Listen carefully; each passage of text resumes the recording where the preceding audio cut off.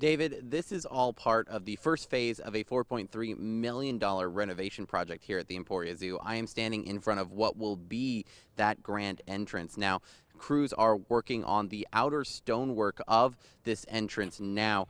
Later this month, a new sign and iron gates will also be installed. Zoo Director Lisa Keith explains what changing this entrance means for the zoo. Take a look.